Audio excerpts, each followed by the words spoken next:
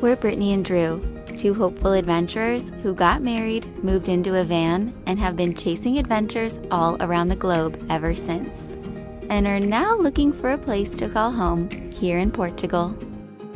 Subscribe and join the ride.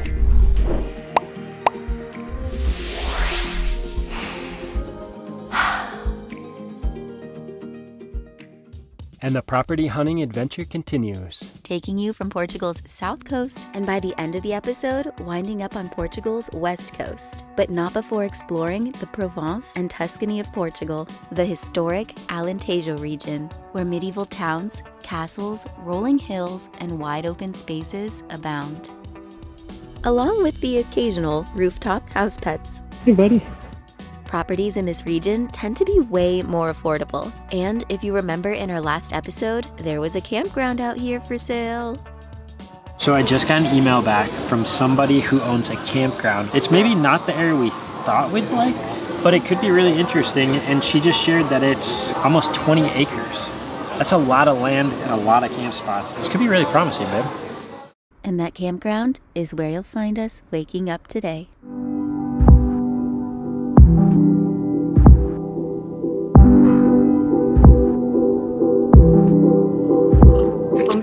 It's a great day. It is. We stayed in our little pod last night, the last couple of nights, and I gotta say, this space, the stars at night, the peace, the owl hooting, all the things. We thought we'd stay 1 night, 2 nights, 3 nights. And today we have to go because we're meeting some very special friends. And if you don't know and love them yet, you're going to. But we should say a couple things about this campground because in our last episode, we were exploring the option of purchasing a ruin or rustic land. We just know apartment living and living in the middle of the city is not for us anymore. No, being in a beautiful area where we can create community for others and have the ability to build unique structures, which I know he's been like chomping at the bit for a while now. You guys know, ever since we finished our van build, that's something I've wanted to do. We just couldn't find the proper land, the permitting, the zoning, all the things, the right price, which has led us to today. Because Portugal didn't offer any government assistance money during COVID, they instead deferred any outstanding loan payments until October of 2021. The amazing couple, who spent 2 years building this campground from scratch, unknowingly opened just 2 weeks before lockdown, finding themselves in an unfortunate situation. Here's the frog pond and the beautiful holm oak trees with the pool in the distance. Needing to sell their very own dreamland in order to keep the dream alive, whether they were the ones running it or not. They searched for 7 months to try and find the perfect land positioned somewhere that was just irresistibly amazing with sunset views, and they found it. Yeah. We're gonna see where it goes. They would help us in the transition if this is the thing we move forward with. Yeah.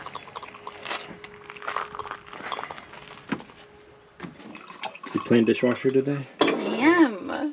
Look at the little kitchen. This little pod is set up pretty much just like our van. It's got a refrigerator, a stove, bed over here for 2 people. Shower. Full toilet. There's nice hot water in here. This thing's so cool. There's even a bed here for kids, and it doesn't move. Yeah. And look at the key. Looks like Gandalf, doesn't it? Although this doesn't fit very easily in your pocket. There was a lot more to learn about the loan process for purchasing a business of this scale, which may or may not make it possible for us as foreigners. And being that the campground opened at the start of COVID, we wouldn't be able to show the banks 2, let alone 1 year of financial history. But in this moment, the joy and possibility of it all filled us with more excitement than those concerns could steal from us. Plus, there was still one place very special we had to show you. Okay, maybe 2. Or 3. I want to say 2. It's been a little overwhelming for us to kind of go through this whirlwind of all these different future life possibilities, and processing what it would be like to actually run a campground is a lot to take in. It's not something we've done before, although we spent a lot of time at campgrounds and we think we have a pretty good grasp on how to do it, but still, it's been a little bit overwhelming. I think we do a fantastic job. Excelentíssimo. Learning Portuguese is definitely the first thing for us to work on. Look at this little cork grove. Portugal actually produces 50% of the world's cork.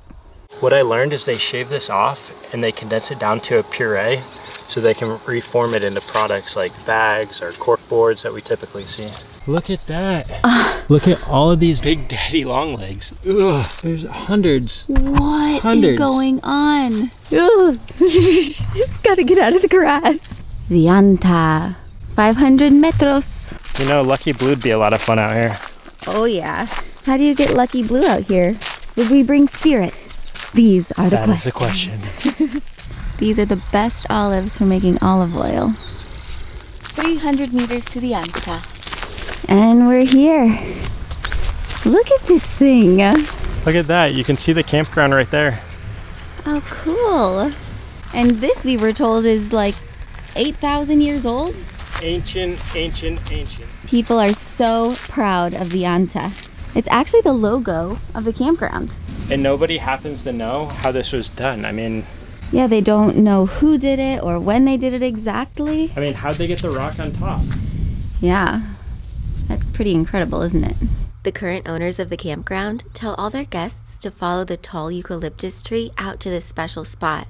We were told it was planted by a local many years ago, and now it's the tallest and only eucalyptus tree around. All right, we got to make our way back to the campground so that we can have a final chat with the current owners, and then we're off to go visit our very special friends. So, time to boogie.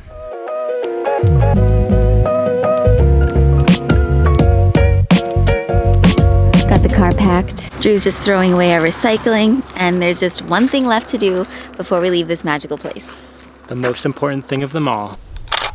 There she is in all her might. This might just be the most beautiful fig tree I've ever seen.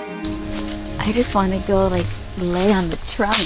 Look at this. It was made for lounging.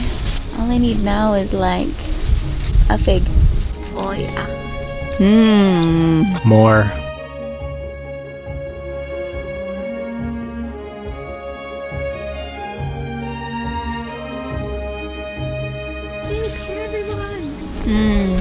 All right, let's get one more and we'll get out of here. The best. Which way now? This little goat path. Actually, these are the bunny paths. Those are the bunny paths? Yep, made by the bunnies.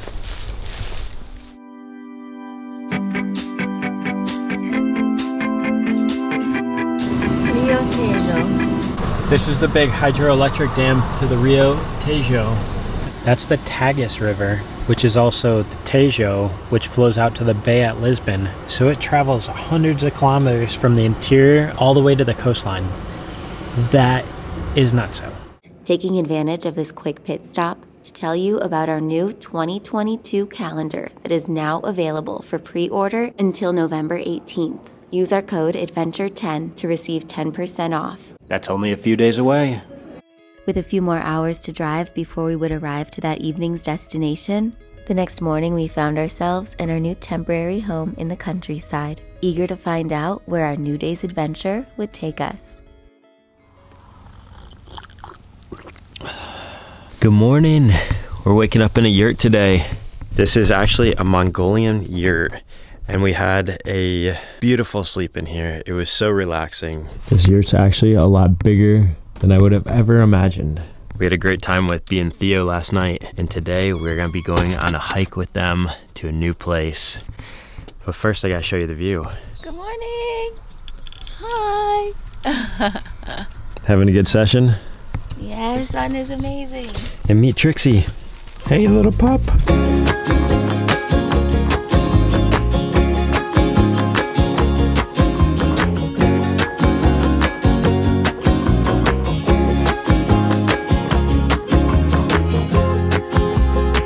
This is the outdoor kitchen of our place. We did get some large farm eggs this morning. And of course we got Trixie down here. So cute. Looking for scraps. You make a good wish? Feels like it's my birthday. It is gonna be a good day. We got hold of the Dreamcatcher yurt book that all the guests have signed. Whoa, look at that one. Oh, that's stunning. Beautiful watercolor. Wow. Oh, those are nice. So special. Do you bring your watercolors? No, but you're definitely gonna have to write something special here because Simon and his wife Pam built this with their own 2 hands. Wow. These yurts are from Mongolia, and unfortunately 2 weeks ago Pam passed away. We are one of his very last guests here, which feels like we can comfort him and maybe bring him a little bit of joy during this sad time. I think so. I'm just glad he's got little Trixie here to keep him company. She's full of all sorts of tricks, isn't she? Trixie. She's chasing the flies right now. So why you love living in Portugal so much? I just feel it's a country that offers you most things. It has lovely people. Yeah. I think the areas, the food, I think people treat you nicely if you treat them nice. When you don't speak the language, as long as you try, everybody is very helpful, and it's just a great place to live. It's fresh air, open spaces. Generally, it's just a lovely country. I've lived here just under 5 years now. Wow. Got a lot of good friends. Found the Portuguese are very helpful when it comes to building or you want to do something. They are very, very obliging to help. And anyone who's thinking about living or settling down, Yeah. why not come to Portugal? Aww. Because it is a fantastic place to live. Yeah, and we know you're selling really is. this place. This place Please. is up for sale now, unfortunately, because we've had a sudden passing of my partner. Yeah. But we're still going to stay in the village. We still want to stay with all our friends. So you're not leaving Portugal? No, I'm not leaving Portugal. For me, I'll see the last of my few days out here. It's a fantastic place to live. And it's just the Portuguese. Yeah. They are just a wonderful race of people. They really are. I can't really say a lot more because what do you say about a good place to live? Simon is confirming why we would want to live here in Portugal. Maybe we will be neighbors. Yeah. You never know, darling. You never know. For anybody else thinking about it, we'll put his contact information below. Getting all packed up. Packing up the bags, finishing charging. Good thing we got the Jackery here. We got everything plugged in, making sure that our computers and our camera batteries are gonna be all topped up. You guys know this thing. You know how much we love our solar powered generator. It's the Jackery 240 watts of pure power. We don't only love having our Jackery when we're in the van, but when we're traveling and we're out and about living in yurts that are off grid, having the Jackery is the best solution for being able to stay powered up and connected no matter where we are. I really like it for us traveling in the little car, and anytime that we don't want to just run the car and keep it on, we just plug and play into the Jackery and it's good to go. I love that it has multiple chargers for USB connections, cigarette lighter connection, and household plugs. It's even got a plug for our European friends. And that's solar charged portable power. Even if you don't have the solar panels, you can just plug in the Jackery to recharge it back up so that you can juice whatever it is that needs power. So check out our link below and see what Jackery product can help power up your life. So where are we going next? This isn't very normal of us to not know where we're gonna go in the morning, and it's like 1 in the afternoon and we don't know where we're sleeping at night. Sounds like van life. I know, we're just used to not needing to figure this out. It's a little bit hard. Simon's been so kind here, so we just been chatting away with him. Yeah, he's let us have a late checkout. I think that's part of the thing here in Portugal. We talk to everybody to understand how they feel, how Portugal has been to them, and some of the inside tips and advice they can give us for newbies being in this country. And the more we hear and the more people we speak with, the more confident we feel in our gut feeling of living here. Yeah, it feels good. Yeah, it's very confirming. So, okay. All right, things to do. Places to go. Somewhere.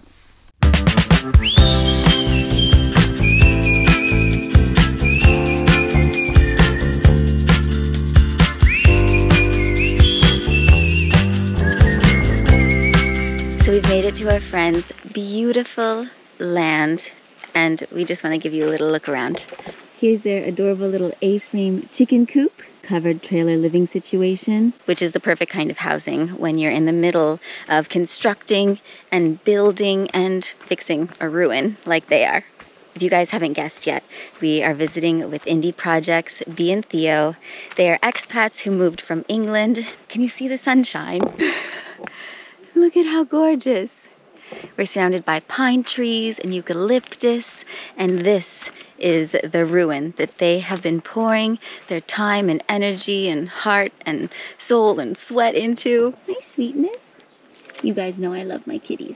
You made it upstairs. Yeah. They gave me a boost, and look, you're just standing up there.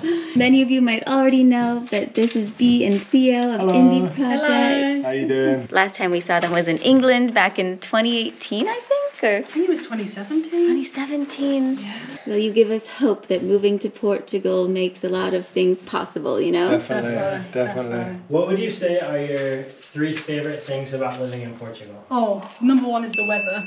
Oh, yeah. Yeah, weather. compared to England. I believe that, The yeah. laid back, friendly, kind, caring, just chill people. Yeah, Like definitely. the whole kind of energy and vibe is just Yeah. relaxed. It's And just really, it really is. I think the nature's really good here. Like there's you just see beautiful animals here in the summer and the winter, different ones coming over from Africa, the birds and stuff. In the summer, it's stunning. Yeah, all sorts of things, wild boar. And, Yeah. Do you have any advice for us? The language is tough to learn, but it's ideal to learn it. Yeah, that's what I kind of thought. It does make a difference, especially if you're doing a project. It makes it easier talking in the building yards and stuff, and being able to communicate that way. Yeah, all of my Portuguese is literally just how to order building materials at the moment. I'm slowly getting better at the other stuff. But I know that I could come over here and talk to Theo, and he'll give me all the insight on getting bolts and nuts. Yes. Just make Bags some of vocab cement. cards. Some of you have asked, why would we want to move to Portugal out of all of the amazing places that we've been? And you heard it from Bea and Theo themselves, amongst so many other reasons. We love this country so much. I gotta show you guys this. This right here is the wood burning part that heats the bathtub. Could you imagine? I've literally been in there for 3 hours before. It's just a dream. Oh, we might have to think about one of these. We'll have to get the plan for this. You're really making me want to stay in one spot, my friend, and not move around at all. You're selling Portugal pretty well. Going for a sunset peruse? So yeah, they would have been hanging on the well, and it goes Scooping around the in a water. circle as the donkey walks around the well, puts it into this, Oh, whoa. that then filters the water down and into this tub. I love that you've painted it blue. That's what I said too. It's quite jarring at first, but It's great. Right under the fig tree. yeah, exactly. You can sit in there in the summer, pick figs off the tree while you're bathing. Oh, that's Our the community dream. knows how much we love figs. There's they're some in the good. glove compartment of the car because I didn't know anywhere else to put them.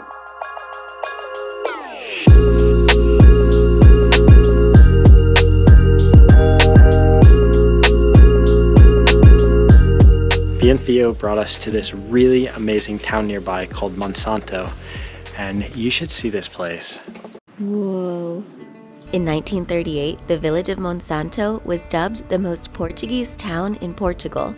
Yet, at first glance, Monsanto certainly does not seem representative of the entire country. For one thing, most Portuguese houses are not sandwiched between gigantic boulders. Some actually fitted with doors leading to homes carved right into the rocky landscape. Can't say I'd mind doing laundry here. How about you? Thumbs up for that view. Just amazing. Amazing these buildings built within these huge boulders on this huge mound. Do you want me for scale? Oh my goodness. He just wants to show how much taller he is. Stand on my tippy toes. That is pretty impressive. But it's tiny cobblestone streets, with each stone hand-laid, winding up the landscape at a steep grade, past red roof cottages and the happiest of chicken coops. Hi, ladies.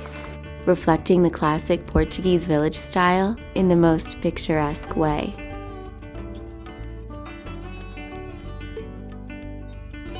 But it was truly the unorthodox boulder shape that opens. captivated us.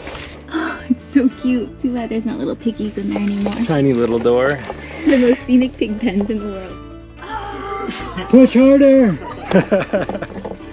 So from the top of here, you can see right over to Spain one side and Portugal's on the other. We're only like 10 miles from Spain right now. or so? Yeah. Like Spain's Monsanto's really right close. to Spain. Held in high esteem as a living museum, Monsanto is crowned by the remains of a Templar castle.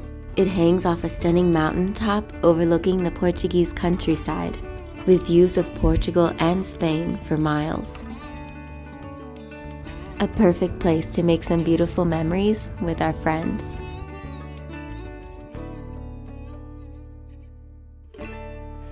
Does this give you a deeper appreciation for the work you've been doing? 100%, 100%. With full hearts and the setting sun, it was time for us to boogie on to our next destination. Found on Portugal's rugged west coast, Peniche. We both knew that we needed to get to the edge, get to the seaside, and let that fresh ocean breeze clear our minds so that we can truly wrap our minds around that campground. Because after spending time with our friends, Portugal is really starting to feel like home already. And we're both really wanting to find our place here, I guess. I found my place. Yes, you did. I was so exhausted. We slept a solid 9 hours last night. But now you gotta get up. It's time to hop on our bikes and go to our very favorite van life spot. Yeah, I gotta say, not having a van, our turtle shell, with all of our items in it, and having to repack and bring in bags and move the car. I think we're on like our 14th place we've stayed at since we've been in Europe this time. It's just a lot. It is really exhausting in a totally different way. Makes me appreciate van life that much more. Like the suitcase that you can live in, that has a kitchen.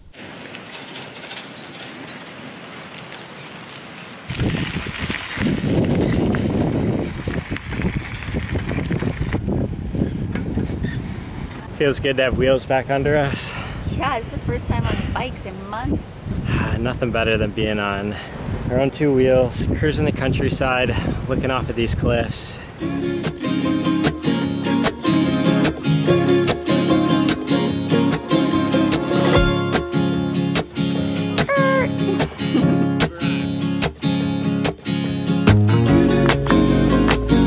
It's still as beautiful as I remember it to be.